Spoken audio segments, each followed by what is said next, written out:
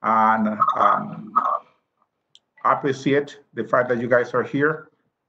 Yes. And also, I want to invite members from the IEEE to visit us from time to time. I believe that we will have some topics that will be also of great interest to you guys. Yeah.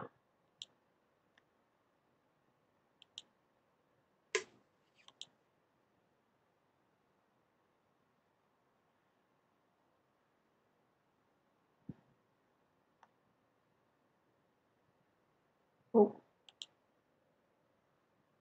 Okay.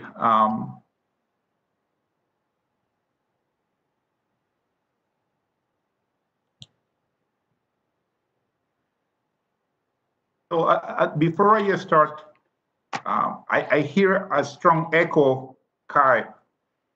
Not from my side. So I try to cycle everybody except you. I silence everybody. Maybe get closer to the speaker.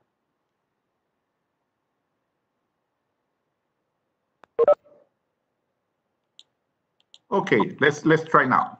Hi.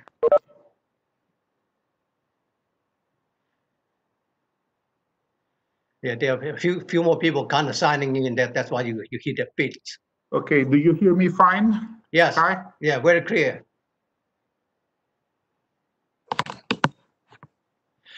So maybe we want to go to full screen. Okay.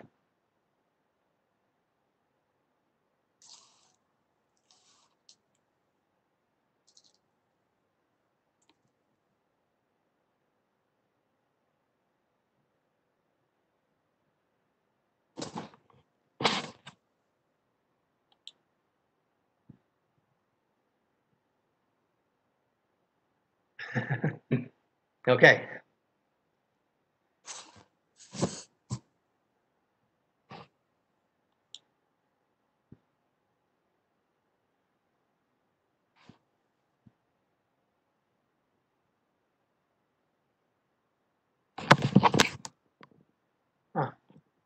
And business.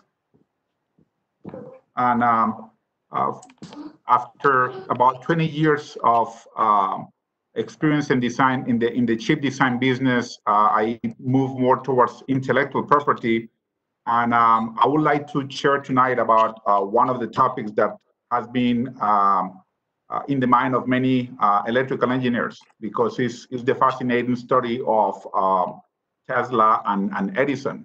But tonight, I would like to look at the story, and I would like to look at the story from a technology perspective, but I also would like to look at the story from the side of intellectual property and take a different angle. And there is a lot of material that I have to cover, so I'm going to try to go fairly fast and save some time for questions at the very end.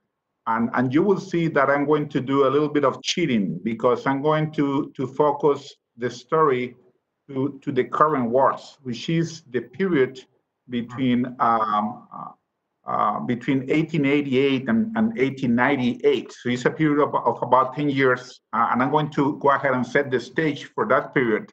And after a while, I'm going to use what happened in that war to extrapolate and talk about what is going on in our society today. So the only pitch that I'm going to make about Invention Matters and my company tonight is what I just put there. Invention Matters, we use deep technology and licensing expertise to identify key opportunities through intellectual property assets. So basically, we work with companies on buying, selling, licensing IP, and asserting their IP in some cases. We also work with them on a strategic positioning of their IP in the context of industry trends and where technology is moving.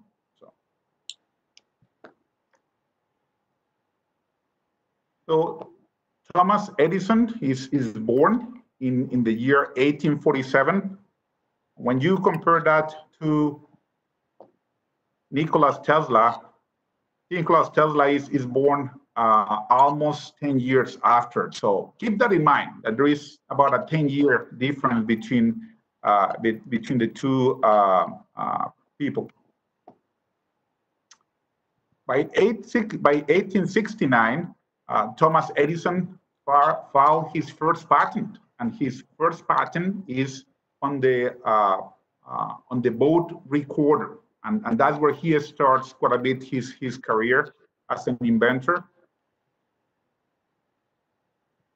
And before we get into a lot of the stuff that happened, let me set a little bit of the state of affairs for that time in the history. At that time, electricity is starting to become mainstream, but the main solution is an arc lamp system, and 3,000 volts is fairly common at that time.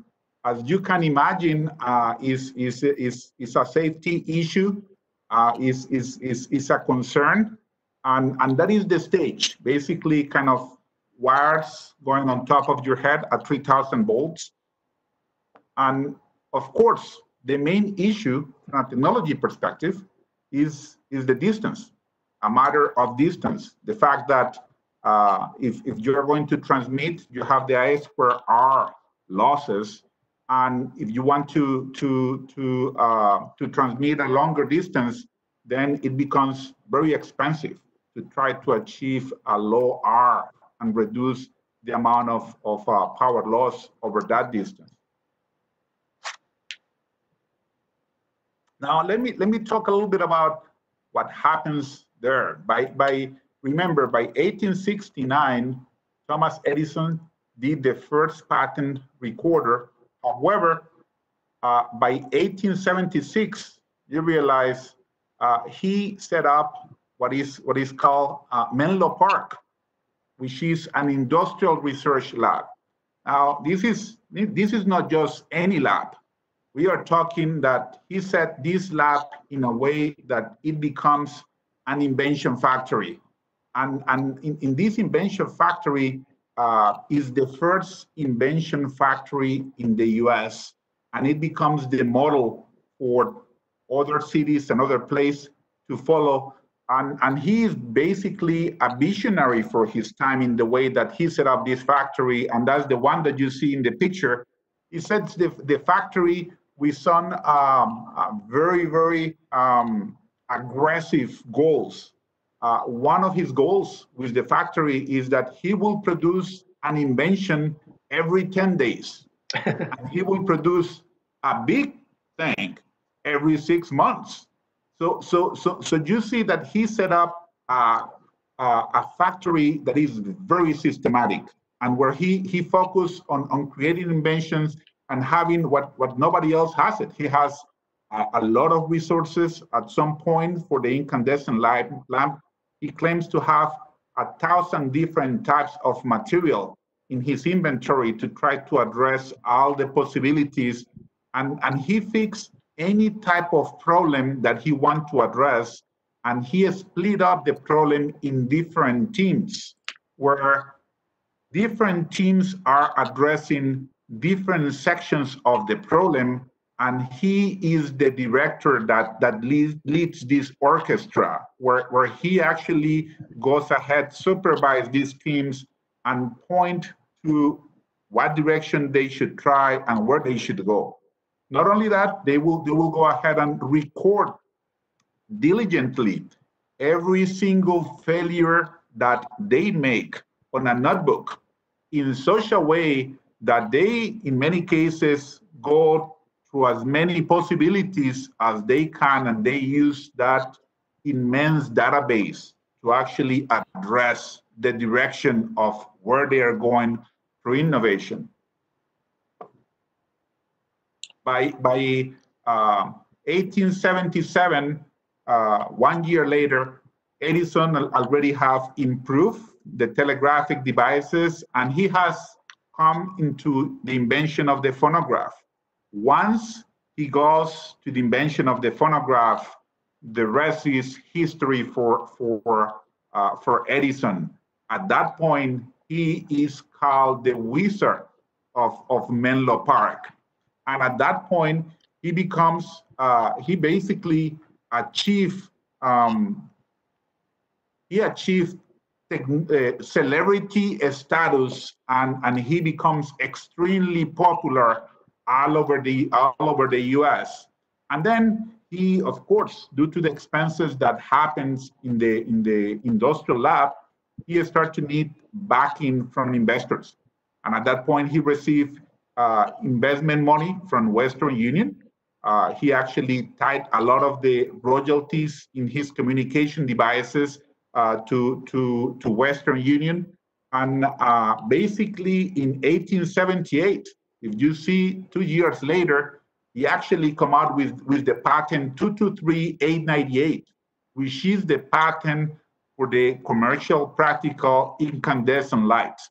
It's basically a filament that is very reliable for his time, that proved to be scalable for commercial use, and that patent becomes a very critical patent for the current world, and I'll talk a little bit about that later on.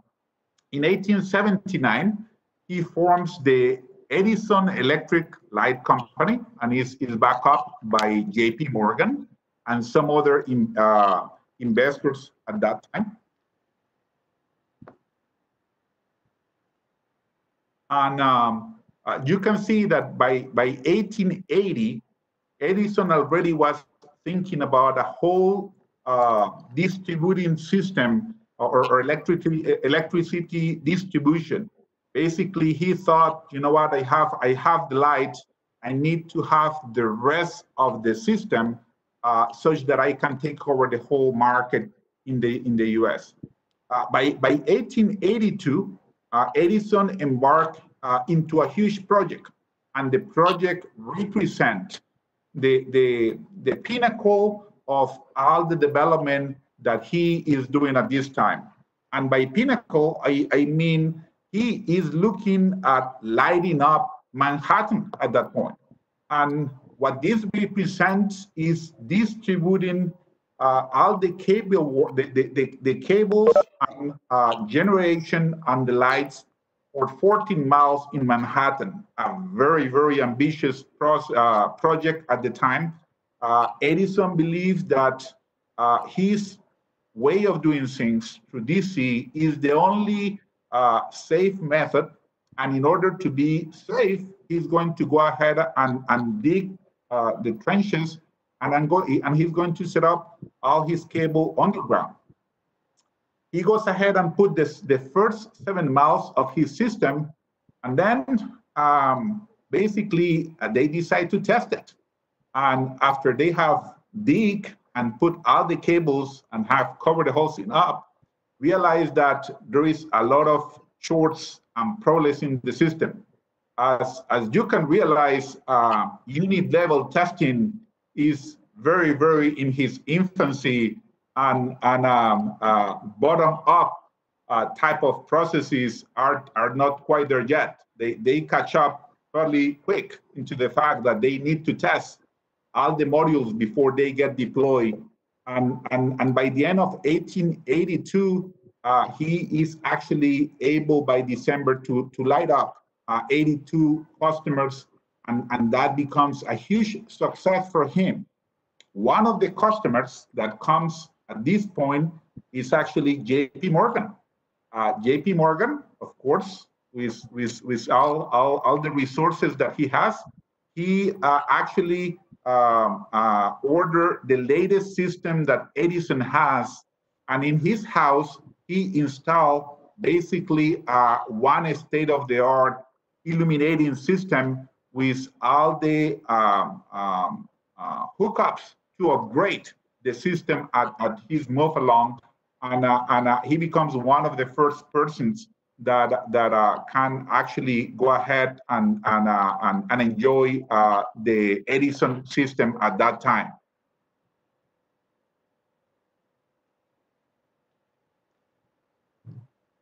Okay.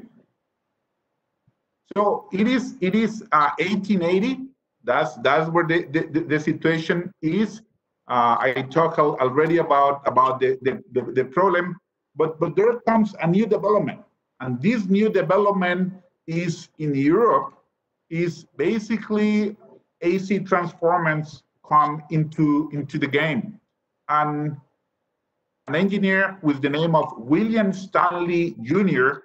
will be the first to actually build and design a practical transformer here in the US. He comes with his ideas from some of the designs in Europe, and fairly soon in 1885, Westinghouse talked to him and convinced him to start working for him. Westinghouse started to work in electricity in 1884, which is exactly the same year where Nikola Tesla actually arrived to the US. So picture this for a moment. We are talking that Edison is already achieved celebrity status. Edison has a whole invention factory with a peak of 50 to 60 engineers working for him. He has a system to develop and build inventions. And in 1884, Nikola Tesla comes as just an immigrant to this country. He comes and he starts working for Tesla. He comes with a recommendation from one of the associates of Tesla in Europe, and it's very interesting. The recommendation that this person gives, his name is Tibadar Puskas, and he sent a note to Edison about Tesla, and he says, you know what? There are two great men that I know. One of them is you, and the other one is the young man that is standing in front of you. So that was the recommendation that he gave for Nikola Tesla. Nikola Tesla was hired, and he started working for Edison, but Nikola Tesla only lasted about a year working for Edison. It is the history mentions that at some point in time there was a bet, and there was a motor, a DC motor that was failing and nobody could fix. And Edison told Nikola Tesla, I bet you $50,000 that you cannot fix it. Well, you know what? That is a challenge that Nikola Tesla could not pass. So a couple of weeks later, he came back with the motor already fixed, and he said, well, I want my $50,000. And the response from Edison Tesla was, come on, it was a joke. You clearly don't understand American American language. I really didn't mean it seriously. At that point, Nikola Tesla decided to actually leave, and they parted ways. Later on that year, Nikola Tesla started the Tesla Electric Light Company. He started doing technology in arcs.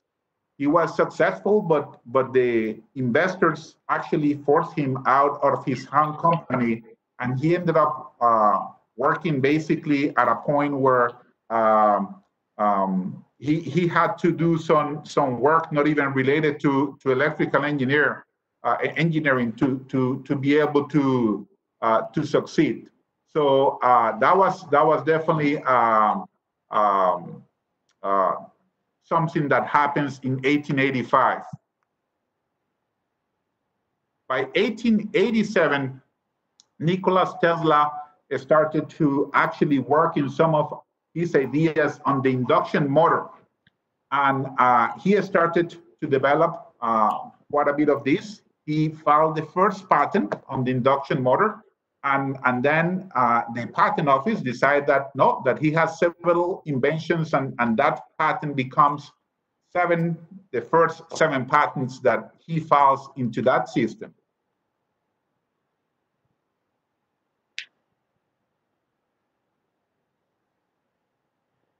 Okay.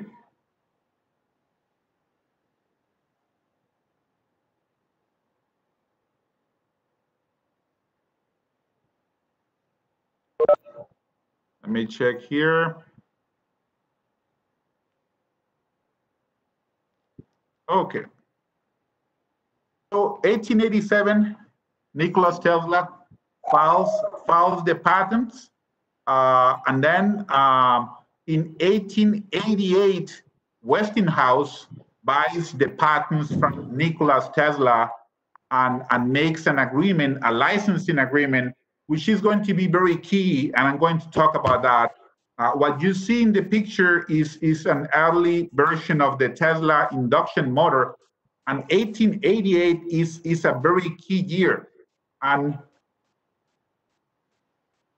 at this point, I want to talk about somebody that could be familiar to some of the people in this forum. At this point, Thomas Comenford Martin, as editor of the electrical world, goes ahead and visits the lab of Nikola Tesla, and he witnessed some of the work that Nikola Tesla is doing with induction motors, and he is in a unique position. He is in the unique position to foresee that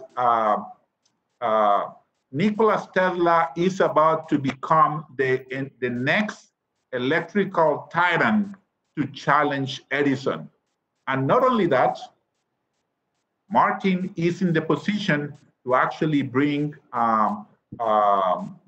Tesla into the right forum to present his ideas. And what he does next is that he talks to Tesla, and they send some of his motors to a professor at Cornell to verify the efficiency and all the work that Tesla is doing. And then he sets for a great meeting just like this. And the meeting is because Martin happens to be the president of the prestigious American Institute of Electrical Engineers. Of course, the American Institute of Electrical Engineers was to become what we know today as the IEEE about 60, 70 years later. This is, at this point in time, to give you some sense about history, the Institute has only 4 years old. And the Institute is privileged to have some people that you can identify quite a bit. You can see that in the lighting committee already, Thomas Edison is leading that committee. And you can see that in communications, the guy that leads telephones area is none other than Alexander Graham Bell. So basically, Martin goes ahead and works quite a bit at convincing Edison, convincing Tesla that he should present his ideas at one of the key meetings of the IEEE. And for quite some time, Tesla decides that he is too tired and that he's not really interested in presenting his results into all of these. So it takes 2 or 3 different people that see the advantage of presenting in this forum. And at this point, finally, Tesla decides to present what we know today as the first lecture to what is known today as the IEEE. The lecture was titled "A New System of Alternate Current Motors and Transformers." And in this meeting, he actually went ahead and presented the 2-phase Tesla AC motor. You see on the left, you see what was known at the time, which was the traditional DC motor. And you can see in the picture, you can see the commutator. And you can see also the carbon brushes at that point. And at that point, many engineers had tried to create a motor that didn't have a commutator, but it was widely believed that trying to get one without the commutator was basically the challenge to create a universal continuous motion machine, that it was basically not possible. So when Edison, when Tesla came and presented his two-phase Tesla motor, it was basically a revolution. As you can see in the diagram, even though it shows its age, you can see that it's extremely simple, and there is beauty in simplicity. Basically, you have the two phases. You have, given by the color red and green, and you see the inner core that rotates.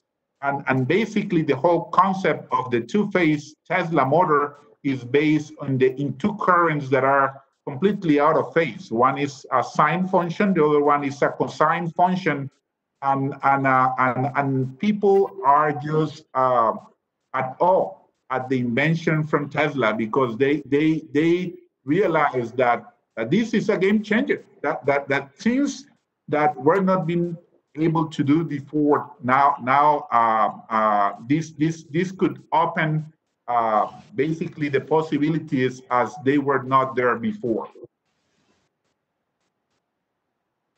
So now let me cover quickly what is known as the world of currents, and the world of the currents happens between the period of 1888 and 1898. At 1887, as I mentioned before, Tesla files for the 7 patents on AC motors and power transmission. And then Westinghouse buys those patents. By 88, Westinghouse already has a catalog with his own distributing system based on AC. And then the war starts. And everybody has that price in mind. Basically, what will be the electric lighting system that will win on the market in order to win businesses and home. And you see on one side, you see the Edison, and the system that he has in mind, of course, has a DC current generator. It has 110 volts DC, as thought by him, completely safe. And then he has, of course, the incandescent lamp. And then he has a galvanometer, basically to measure how much he will charge the customers and so on. So basically, he has the full enchilada. And not only that, he starts to sell his system quite a bit. Now, a main challenge for Edison remains that his system is only practical for high density cities or places where you have a high density of houses. And basically the limitation of the system is distribution up to half a mile at that point. On the other hand, you have Westinghouse. Westinghouse, of course, has Tesla for all his motors. And then he also has a Stanley for the transformer. Westinghouse happens to be not only to be a good inventor, but a great entrepreneur. He's able to put a group of geniuses, eccentric people to work together. And even though at many times they don't get along, Westinghouse is the glue that keep that team together. And his system, of course, has AC. It uses transformers to step up, transmit, and then step down. And then it uses the Edison DC system of centralized DC plants with short transmission range at that point. So basically, it is leveraging the last part of their system in the Edison lamp. Now, the challenge is that Edison owns the patent for that incandescent lamp. And that is definitely a problem. When you look at the situation from an AP perspective, you realize that everybody is cover their tracks and is patenting their system, and is setting the stage to be able to win the market. And Westinghouse, being the strategist that he is, and knowing that he may have problems with the Edison lamp, he goes ahead and acquires the rights for the Soldier Man lamp, which are patents that are prior patents to what Edison did. And he tries to set the stage and start working in his own design to circumvent the Edison patent. So at the main core of all of this is the patent 223898. This is the patent for the electric lamp done by Edison. And the situation is quite a bit singular. Edison GE of that time is 10x the size of Westinghouse, and they own the patent. And Edison has a seven-year lead on the competition. And this is not enough, Edison General Electric is suing Westinghouse and his customers on 312 lawsuits. Basically, everywhere where Westinghouse has one of their nodes or a franchise, they are basically suing them and suing their customers all the way through the U.S. So it's quite a bit of a serious situation for Westinghouse. Basically, at that time, this will be the equivalent of $1 billion lawsuit. And not only that, there is an issue. The issue is when you're going against Edison and you have 312 lawsuits to go through, the question is, who wants to take the case? Most of the really seasoned lawyers, they have a problem. They consider the case to be a career killer, or they already are in business with JP Morgan and some other people back up with Edison General Electric, so they don't want to take the case because of conflict of interest. At this point, Westinghouse hired Paul Cabrath as his lead litigator. Cabrath is someone that doesn't have a lot of experience as a lead litigator, and the question is this move insane or brilliant? Because definitely you will think that Paul Cabrath is out of his depth to handle a case like this. However, Paul starts to work in the case, and Paul proved to be quite the person that Westinghouse needs. And at this point, you realize the different techniques that Paul is using to try to beat Edison and his patent. The big question first, of course, comes as, did Edison actually invent the electric lamp?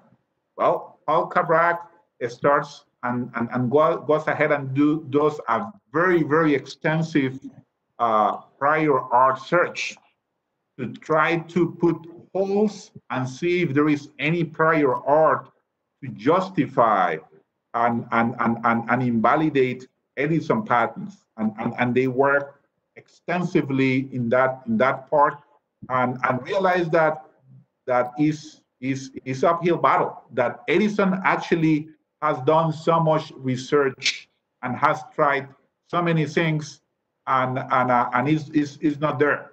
So the second part is, well, can we prove that the patent is invalid because the only inventor that appears in the patent is Thomas Edison? What about the other people in his lab that obviously work in the invention? So Paul Cabrath and his team dedicate quite a bit of an effort to make a research and understand how the invention factory works, and try to interview engineers and people that work there And they interview quite a bit of these engineers, but get to the conclusion that Edison has split the problem in such a way that a lot of other people contributed, but didn't contribute on a significant manner. He had split the problem at such a granular level that Edison is the one that puts everything together at the end with the help of all this team, but the contribution of the team doesn't amount enough for becoming an inventor in the patent. Finally, Paul Cabral decides that, you know what, we are going to try the same way that Edison does his invention. And Paul Cabral, that since he doesn't have a lot of money, he goes ahead and goes to the university and recruit cheap law students to use as workforce to try to fight the patents with Edison. That would be the equivalent in our days to buy students with PISA. Well, his system will become what nowadays we know in modern law, where you hire students out of the university and you hire them as associates until they prove their worth, and then they get promoted. And eventually, Paul Cabral became very famous for his system at the conclusion of the whole trial. 1887, as the popularity of the AC system starts to increase and so on, Brown and some of the people that were considering the electric chair at the time, Edison received a visit from them.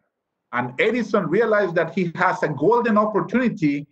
And even though he is a man that doesn't believe in the death penalty, he suggests that the best instrument for the electric chair will be a Westinghouse generator, an AC motor done by Westinghouse. And he, of course, with his fame, he attended some of the forum created by Brown, which is supposed to be an independent, unbiased expert that is proposing the electric chair, and the presence of Edison provides a lot of recognition to this part, but the damage is done. And the damage is a brilliant move by Edison, because from that point on, a term is quoted in the press. And every time that the death penalty is going to apply to an individual, they call that Westinghousing. So Westinghousing became a term associated with the electric chair, the death penalty. This is something that Westinghouse was to fight and take his fight to the press to clean up his reputation and so on.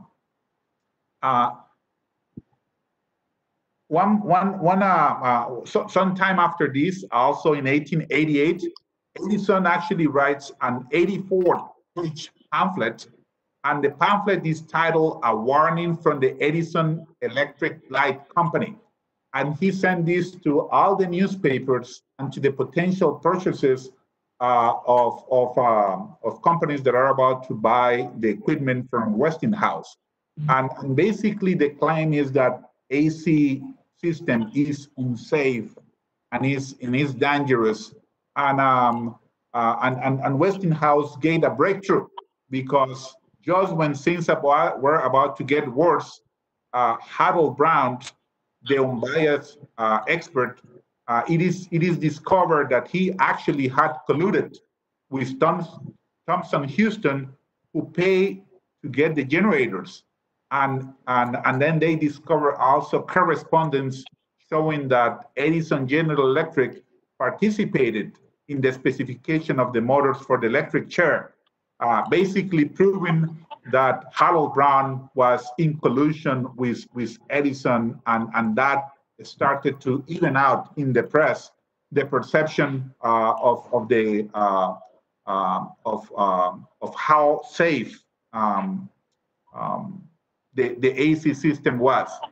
There was also another fact. The other fact was that while Edison and Brown was preaching about how unsafe AC was, several electricians and electrical engineers stepped forward and mentioned, you know what, I was hit by AC and I'm still alive. I actually got a jolt, and it was not a pleasant experience, but I am alive to tell it. So I can tell you that it's not as dangerous as it's claimed to be. So now let me tell a little bit about 1891. In 1891, basically, it is rumored that Tesla is working in some weird experiments that shows how lights will turn on, and there is a technology that is extremely advanced, more advanced to what is in the market. And Martin decides that it's his time to visit again to Nikola Tesla, and he convinced him to do a second talk. So for a moment, let me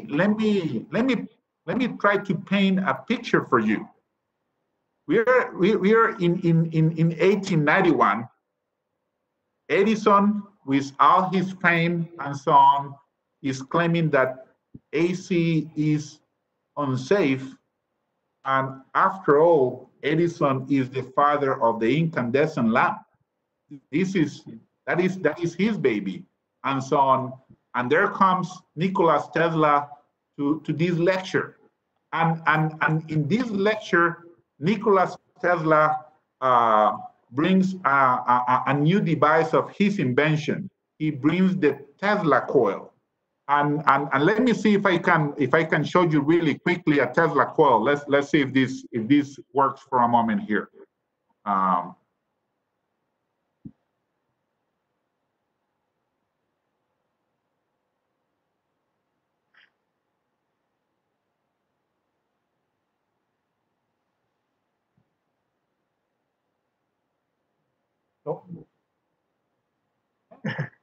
Edwin, expand, take it off the slides for a moment so we can see you better. Yeah. Okay, lead up.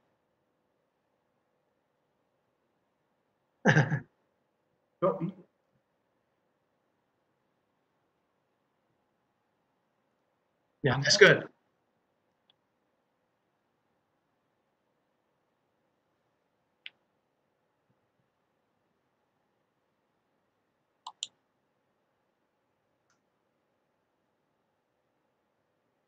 Anyway, imagine Tesla comes with this Tesla coil and lights up a bulb that doesn't have a filament and is not connected to any wires. At this point, he has the whole audience of the IEEE meeting mesmerized, because this clearly beats whatever is in the streets. And this is living proof that AC is not as dangerous as it is claimed, since the Tesla coil that he used at the meeting is a 20,000 volt type of Tesla coil. So basically,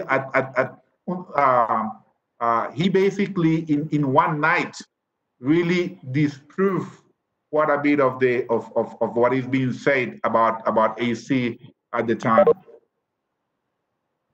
It is cataloged as one of the most brilliant and fascinating lectures by the electrical world at that time, and at that point, the subject matter experts and the people consider Nikola Tesla as just a genius. that has all these potential and these technologies to come in the future.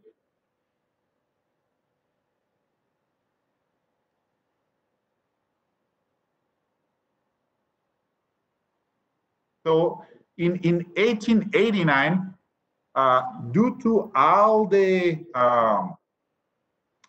conflict, all the lawsuits between Edison and Westinghouse, Edison actually has been diluted so much as an entrepreneur that he actually loses majority control in Edison General Electric. And then in 1891, Edison General Electric merges with Thomson Houston. This is a huge blow to Edison because he doesn't respect Thomson Houston, and not only he doesn't respect Thomson Houston because they infringe some patents and so on. In that merger of Edison and Thomson Houston, basically J.P. Morgan betray Edison and supports the guys from Thomson Houston, and the name Edison in 1892 is removed from the name of the company, and instead of being Edison General Electric, it becomes General Electric. This is a huge blow to Edison, a blow that eventually he didn't recover at that point. His biographer wrote about that.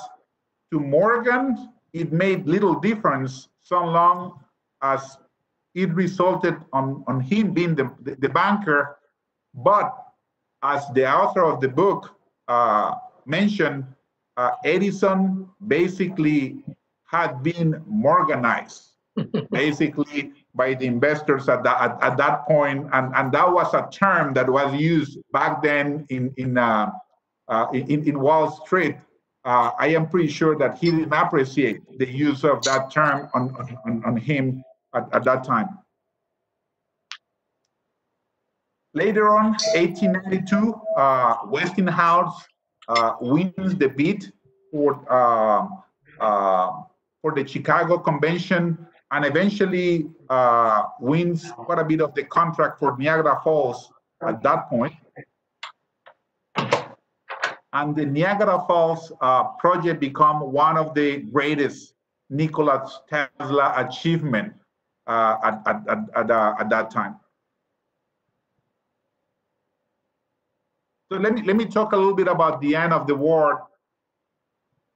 The end of the war comes on a very interesting matter. When you look at the patent, at the end, the patent is upheld before the Supreme Court.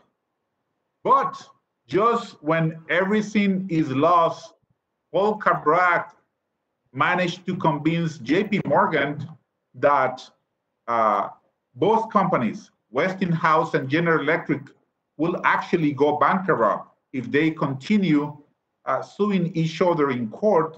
And he convinced J.P. Morgan that what they need to actually do is a cross-license agreement between their patents.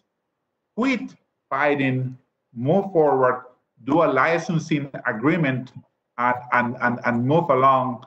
At that point, in 1897, after this happened, Edison sold all his remaining stock in Edison Electric Illuminating Company and decided to start inventing in a whole different field that was not related to electricity, basically iron refining, creating a whole prototype for this.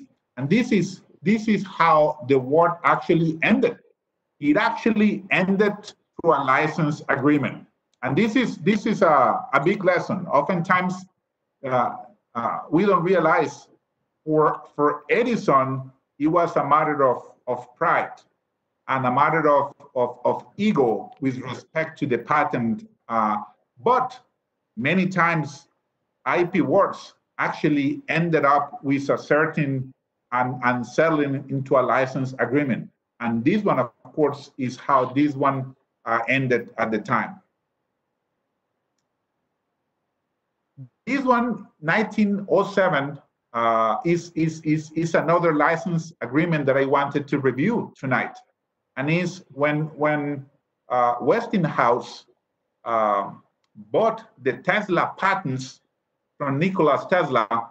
He bought the patents for $60,000, 150 shares, and $2.50 royalty per horsepower, plus a $2,000 monthly salary, which was a generous amount at that time. Well, in 1907, Westinghouse was in a very, very difficult economic situation. And Westinghouse visited Tesla, and he appealed to Nikola Tesla and told him, the fate of the Westinghouse company is in your hands. Either you renounce to your contract, or I'm going to lose my company because I cannot pay the royalty of $2.50 per horsepower. At that point, Nikola Tesla stand up and tore up the contract that he had. And he said, well, you were the one who believed in me. I don't care about this. And he tore up the contract. That decision by Nikola Tesla in 1907 ended up being probably the worst decision of his life, because those $2.50, a couple of years later, the demand was at 7 million horsepower, as it was at that point, which was the equivalent of $15 million. It will have made the growth of the AC system at that time, within a 5 to 10 year period, will have made Nikola Tesla the richest man in the world. Nikola Tesla failed to understand some basic facts about licensing. The first fact is that the decision was not to be binary, either yes or no. He could have helped Westinghouse waiving, reducing the royalty to something more manageable, or he could have waived the royalty for 2 or 3 years while the industry rebounded, and then reassign the royalty. But when he tore up the contract, he actually lost millions and lost basically the big contribution from a financial side on the industry. By 1908, Edison sent a message to George Stanley, son of William Stanley, saying, you know what, I recognize I was wrong. Your transformers on AC was superior to the DC system that I had. Edison had accepted and be more open-minded on the AC system, he will have probably be one of the dominants or the dominant player, since Thomson Houston, the one that actually inherited quite a bit of that position, came later on. Edison actually had some options on the AC system. He just thought it was too dangerous from the start.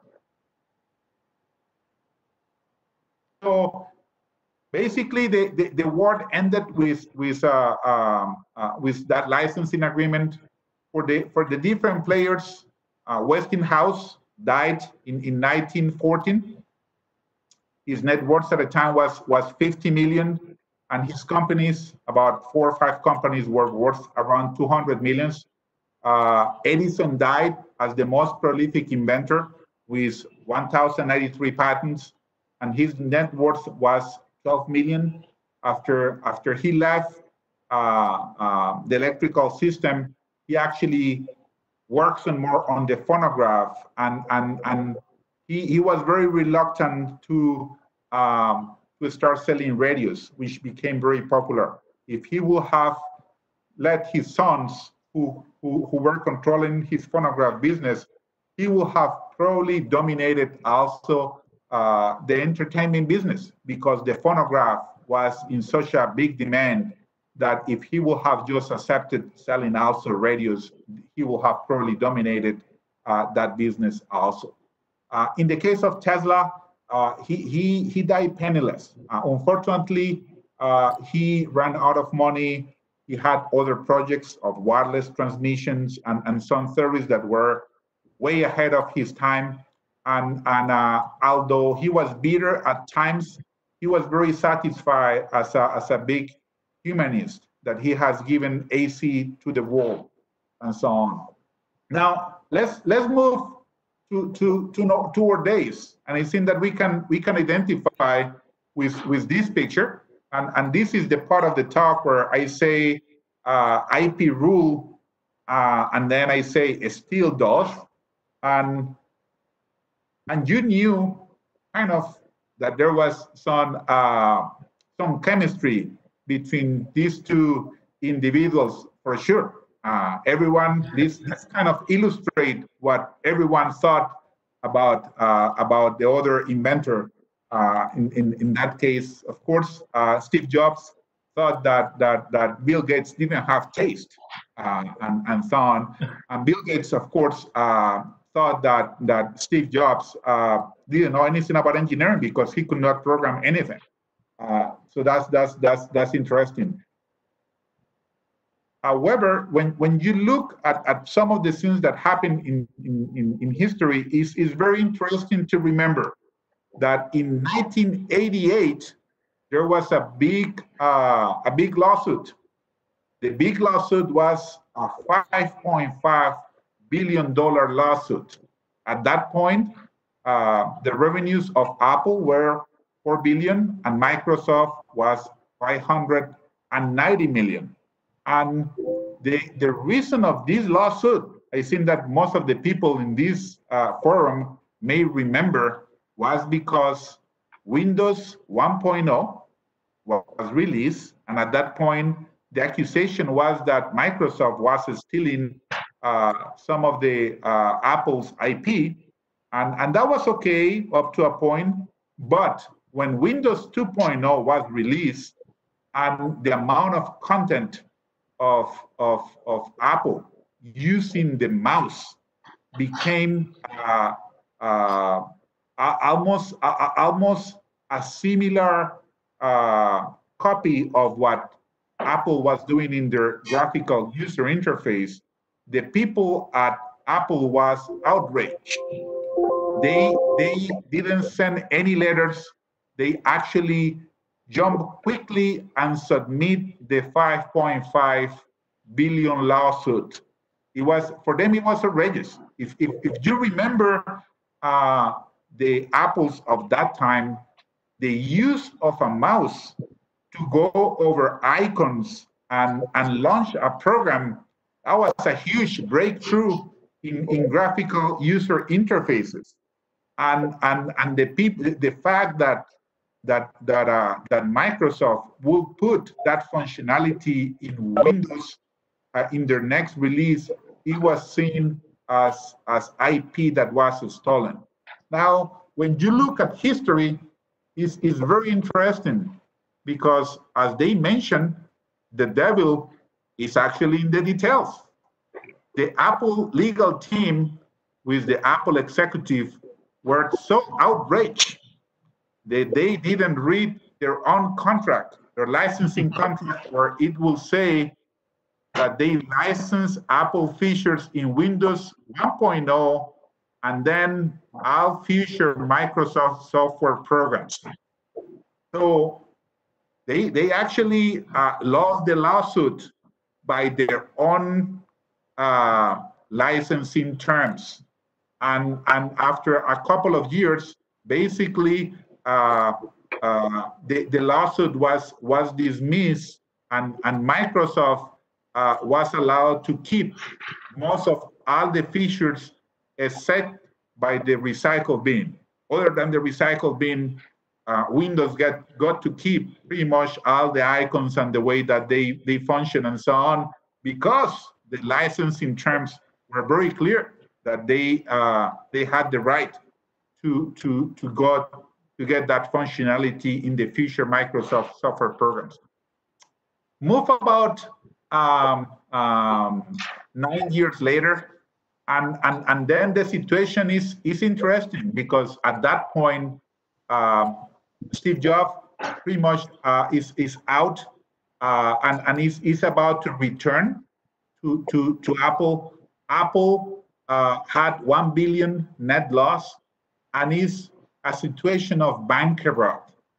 And in this situation of bankrupt, you will think that Microsoft will actually enjoy this situation and will let Apple die.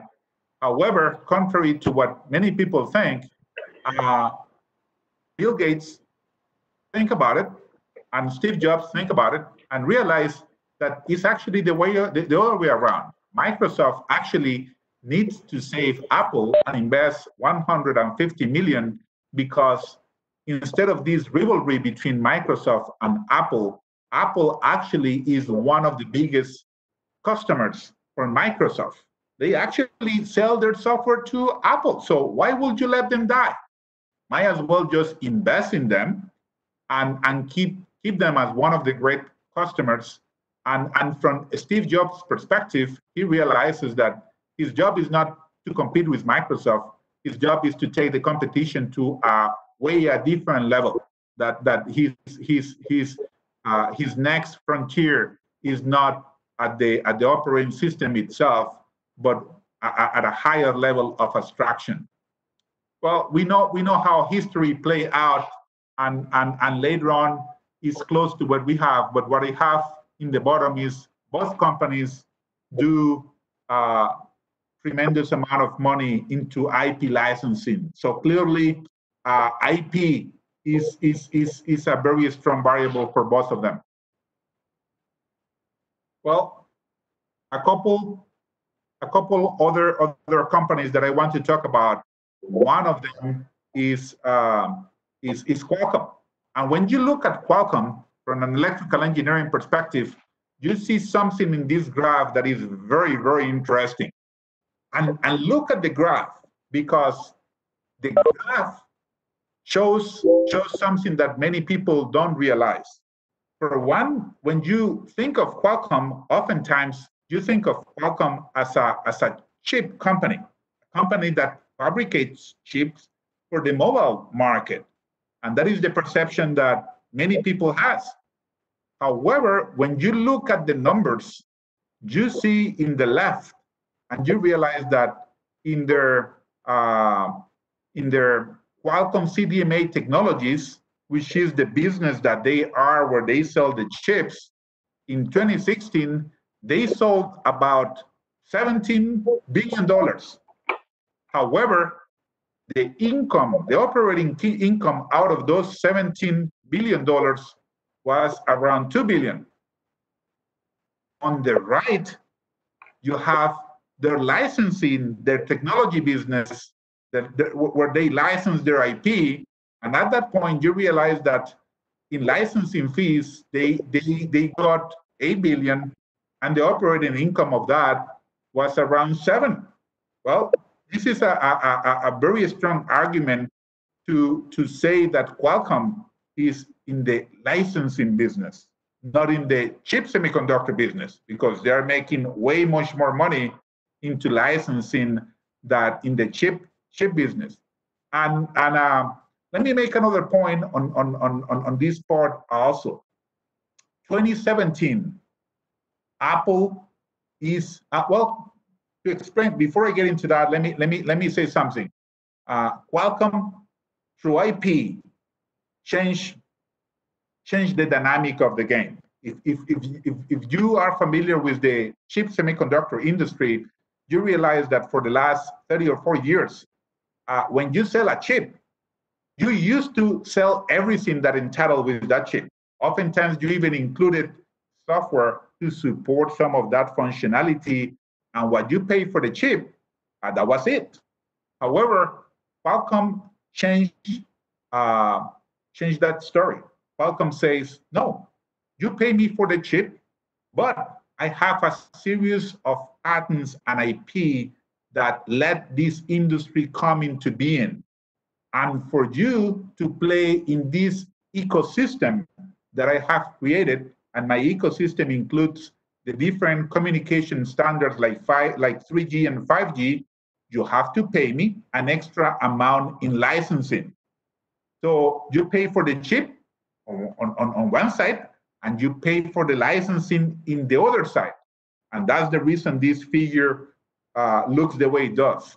As you can imagine, this was a brilliant move because the chip business is exposed to Moore's law. And as the manufacturing moves and progresses along, you always it needs to design more on the digital domain to get enough value, and you're in this constant battle. Well, you can see that the IP licensing business is very healthy and very well. And of course, very soon, companies didn't like to be the customers or the victims of that model.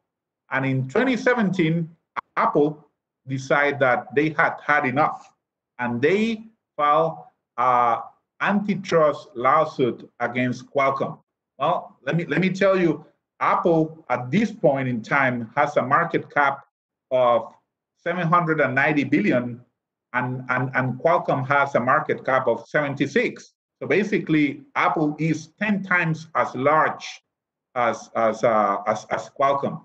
However, 2 years pass, and 2 years later, Apple decides that they have had enough. They settled the lawsuit. Qualcomm is about to receive 4.5 billion in 2019. They end up licensing an agreement to buy Qualcomm chips, and the next day, Intel decides to sell the 5G business that they have. That tells you quite a bit about the power of IP and the power of the patent portfolio and the hand that Qualcomm had at that moment. One more before I finish tonight's talk. The next one that I want to bring is ARM. ARM is a chip design firm that doesn't manufacture or sell any chips. This is an interesting one because if you're familiar with the business from ARM, you know that they don't fabricate any chips. However, they actually dominate the mobile market. All the cell phone manufacturers and many of the IoT, they use ARM chips. And you have now multi-core and heterogeneous systems, all of that based on ARM chips. How can a company be bought by $31 billion, more than Nokia, Motorola, any of the other ones that have been acquired before, when the only thing that you have is patents? They don't manufacture anything. They're in the IP licensing business. So this is yet another model that shows the value of the intellectual property in this case from ARM itself. The last one here, it shows the number of unicorns through the last few years. And you see that the unicorns have been increasing in numbers. And some of these unicorns, companies that achieve a valuation of $1 billion or more, some of these unicorns, they get to these valuations so quickly through investor money that what is becoming common for some of them is to actually buy their way around. So basically, as soon as they get to those valuations, in order for them to shield themselves, what they end up doing is actually they end up buying patent portfolios of some other companies to actually get protection and shield that investment and be able to leverage that portfolio and move in other directions in the future.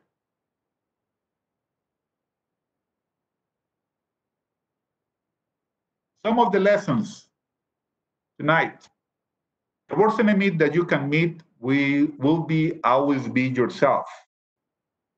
This applies to Edison. At the last moment, when people look back, and Martin made an analysis, Martin as president of the IEEE looked back in time, his analysis was that Edison actually defeated Edison. The fact that he was not willing to be more open about AC pretty much cost him the company, and oftentimes for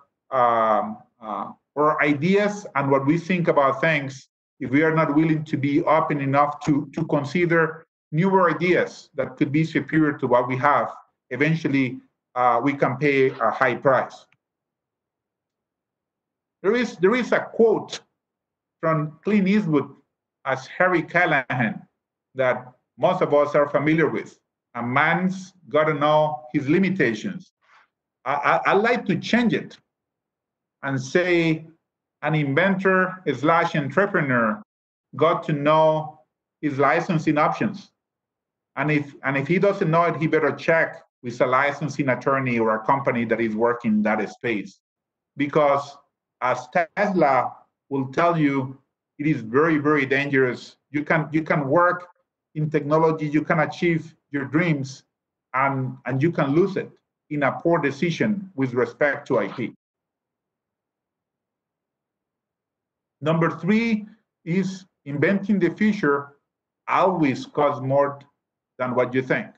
When you look at Edison, Tesla, and even Westinghouse, most of them end up losing their companies to JP Morgan because they underestimated how much capital was going to be needed, and round after round ended up diluting themselves, and through one situation or another, they ended up losing quite a bit to the investors.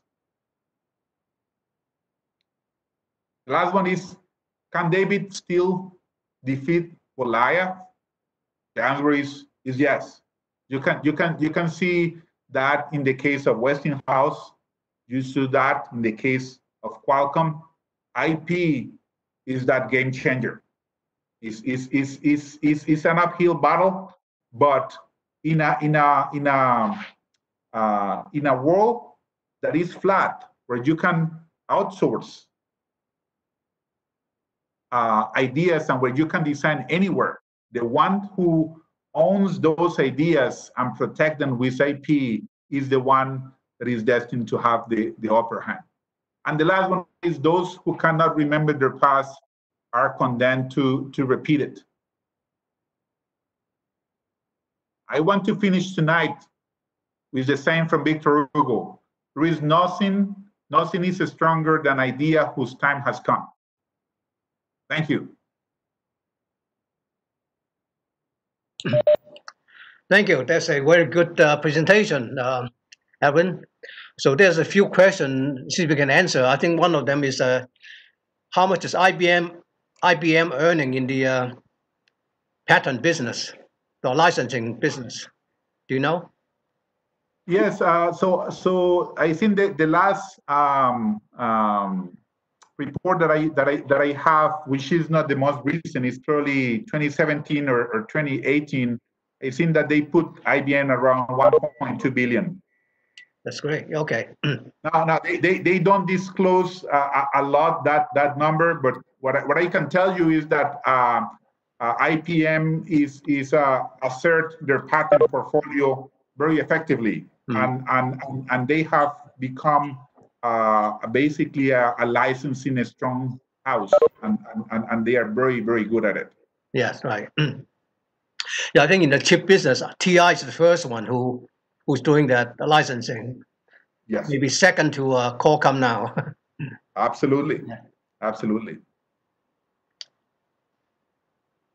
So you can see the check box. You can find any question you want to ask. Let's see.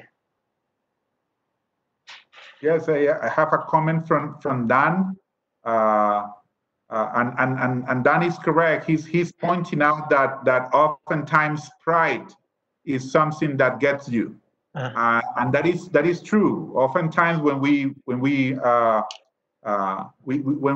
let our ego take the best of ourselves, we are very prone to take the wrong decision.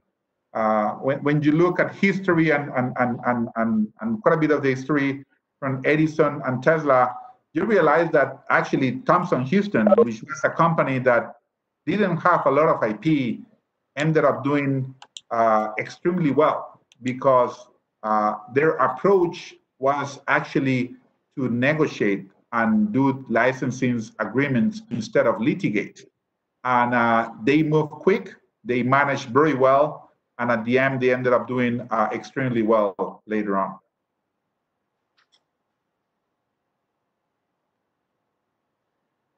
So any other question?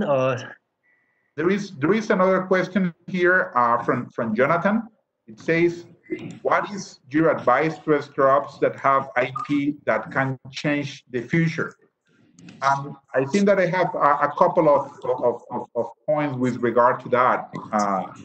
I will say, yes, invest in IP. IP is costly, and you need to invest in that IP because otherwise you won't be able to get the return on investment. But the other point that I want to talk about that is what oftentimes patents are not enough. Oftentimes on an startup, you file patents, but the question on those patents are, can you actually enforce those patents? If you can file a lot of patents, and in many domains, if a patent requires for me to see what is under the hood and reverse engineer code or look in the middle of a processor, if it's a chip design or so on, oftentimes the patent has little value. It has a value to tell investors that we have proprietary technology, but as far as licensing and being able to leverage the patent against the market is of little value in that case. So there's a question from David Roof. I hear that changes in patent law have made patents less valuable recently. Can you comment on that? I think they open up the patent law. Yes, can you, I don't have, let me see, I don't see. Can you repeat the question, Kari? Okay, so the question was, I hear that changes in patent law has made patent less valuable recently. Maybe they shorten the period, or I thought they asked. Yes, no, that is a really good point, and I didn't get into it. So the problem is this with the changes that came into patents, patent reform. When you file a lawsuit to another company for patent infringement, they have the right to challenge that patent in the USPTO. And when you look at the statistics, 60 to 70% of the patents that get challenged get invalidated. This is not hard to believe because now all the patent databases of all the world are online. So if you want to invalidate a patent, you can do an extensive search for prior art to invalidate that patent. This tells you a couple of things. One is if you truly value your ideas and your technology, you need to file more than one patent. You want to actually file patent families such that if one gets invalidated, you still have 2 or 3 protecting still other aspects of that IP.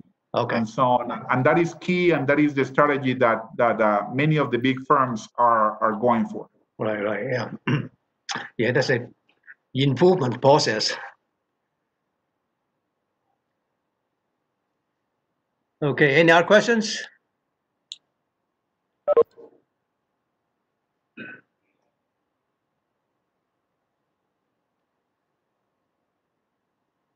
I see a comment from Dan with respect to AC drive technology and so on, and he is correct. The technology has completely changed in motors for the last few years with overdrive and so on, and it's a whole different ballgame.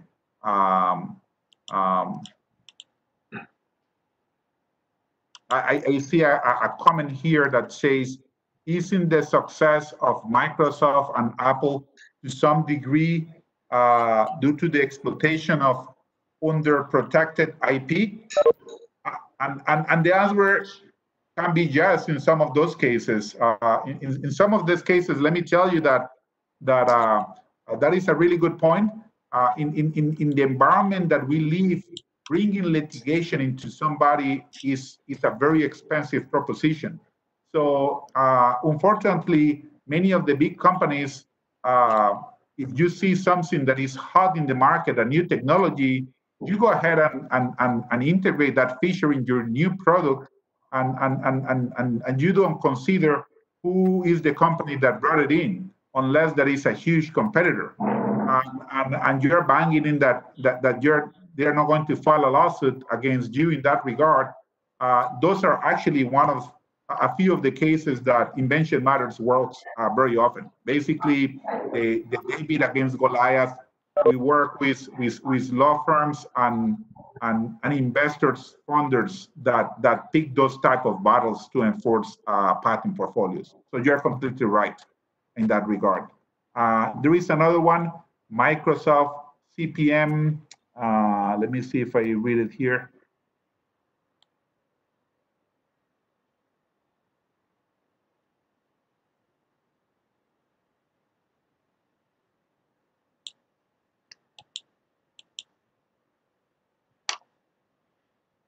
Okay. Microsoft CPN to DOS, Apple, the mouse and ecosystem from, yes, it's true.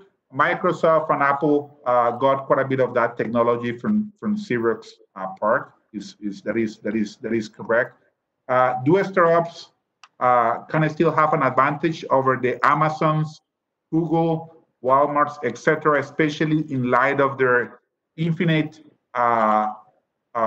money war chest? The answer is yes, and that this is a very interesting question.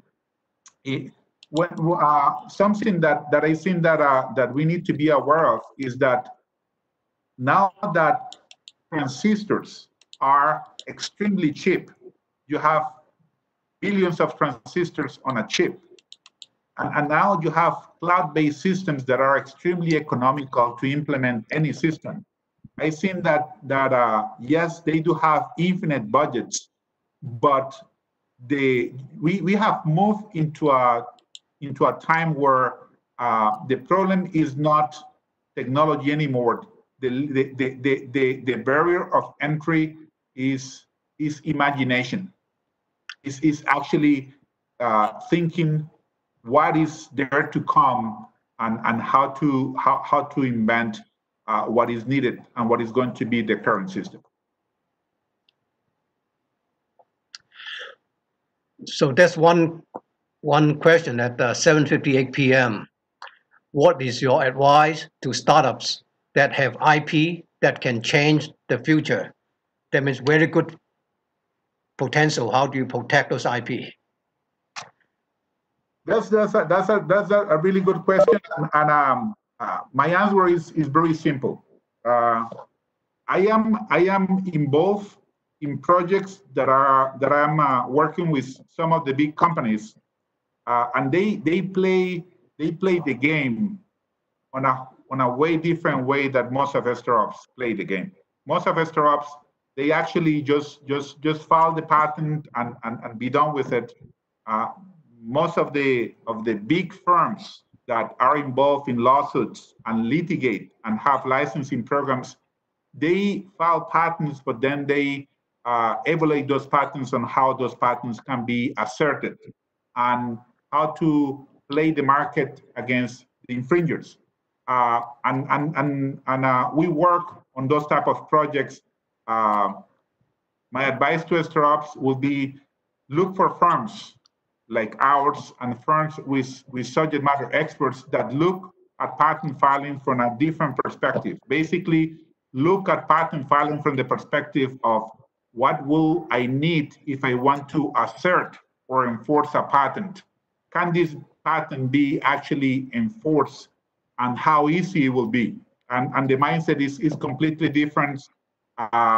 Patents by the big boys are being customized to be used 2 or 3 years down the road against specific targets.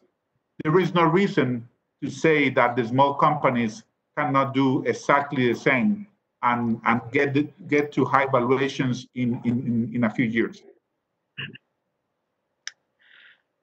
Okay, I think the time is 8:06 p.m. now. So thank you for talking to us.